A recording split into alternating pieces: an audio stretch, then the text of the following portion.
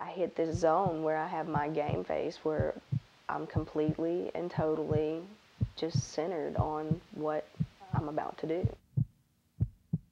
I don't hear coaches, I don't hear refs, I don't hear anything.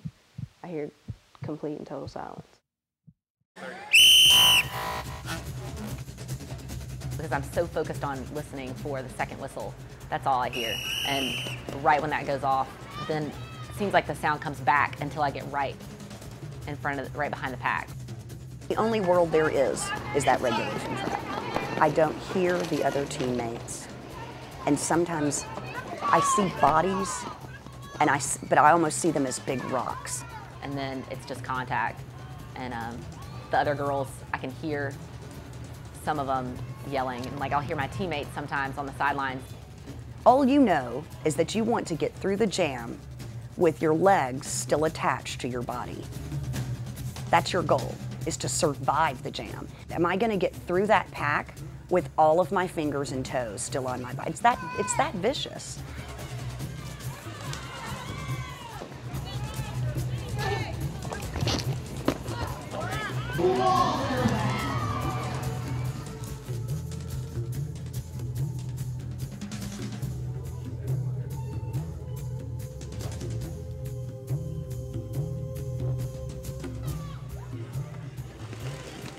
I knew that I had found what I'd been looking for.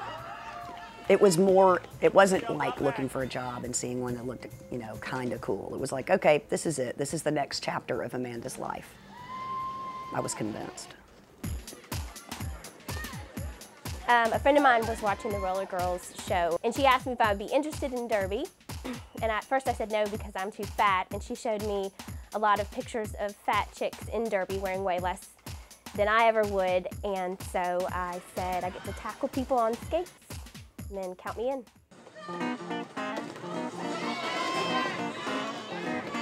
It was January. I was in the process of getting the store ready, and I came right back, got online and emailed and said I want to be in on that. And then I've been in with it ever since. Another teacher at my school started, she came to work sore, and I asked her why. She said she'd been doing roller derby, and I asked where I had to be a part of it.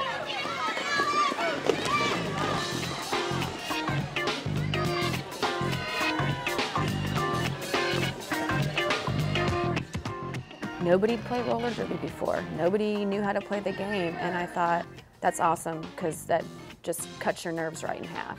And you know that you're going to be accepted and everybody is willing to help you out. They're trying to also give some legitimacy to the sport that, back in the 70s when we grew up, a lot of the roller derby was staged and it kind of had a stigma attached to it as being not really a sport, more like sports entertainment.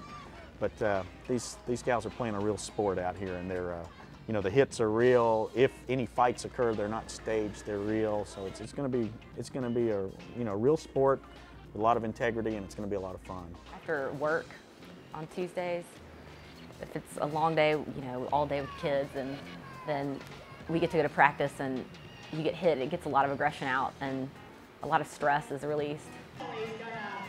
Definitely that you could hit people and it's okay and you're not going to get in trouble for it, and you can get your aggression out. I've gotten a lot of new friendships first, and it keeps me really busy, which I like. I don't like to have downtime. Socially, I've met girls on the team and in the whole league that I feel like are the sisters that I never had. I had a friend, Jen. Jen's a really smart girl, librarian, very resourceful, all that.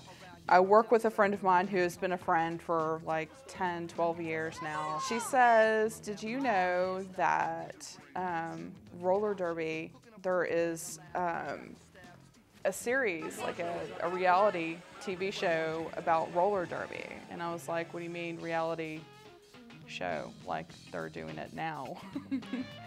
And she said yes, and I started taping it because I knew that you would love it. And so she brought me the tapes and I watched it, and it totally blew me away.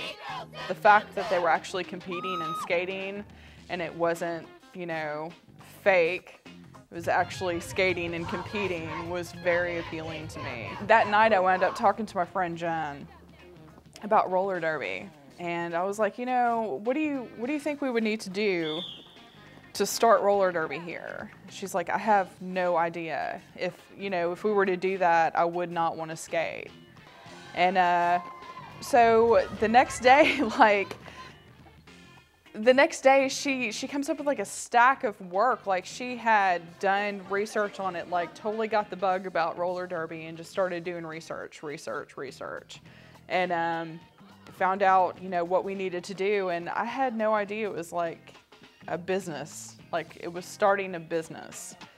And I had no interest in starting the business side of that. So Jen kind of took off with it. And we planned to have a meeting. We made some really cheap flyers and started hanging them up all over town. Just started making phone calls of all the people that I already knew how to skate and were decent on skates. Made all those phone calls, got blown off by almost everyone. So we hung the flyers and tried to get outside people interested in it. We had one meeting, maybe like a month after the flyers went up, at a bar on Highland, and like 30 girls showed up.